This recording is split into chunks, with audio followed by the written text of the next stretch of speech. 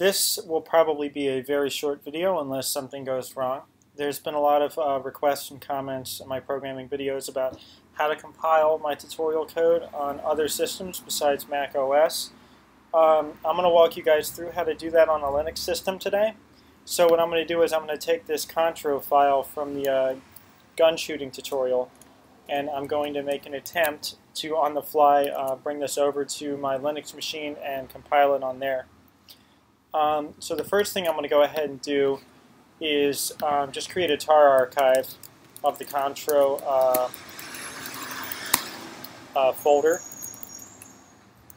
which I believe I've done. And I'm going to go ahead and copy that over to my Linux machine via SCP, which is on my LAN.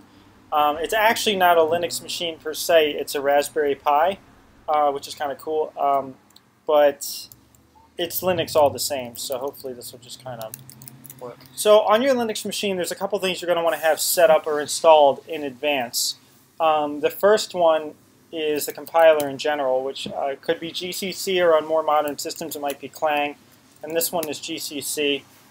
And you're going to want to have SDL2 installed.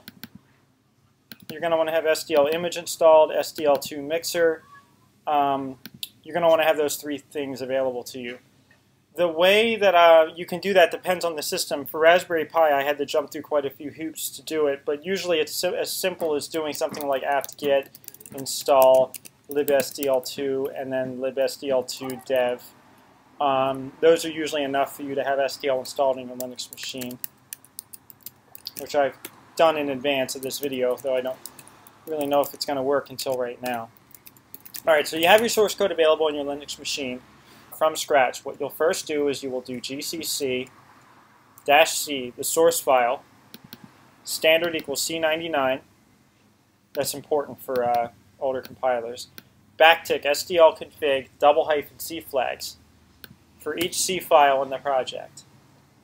Then you will do gcc -o, the name of the executable, the object files listed, one for every file that's been compiled. Backtick SDL config --libs, and then SDL image. And if you're using sound, it doesn't hurt to do this even though I don't need it. SDL mixer as well.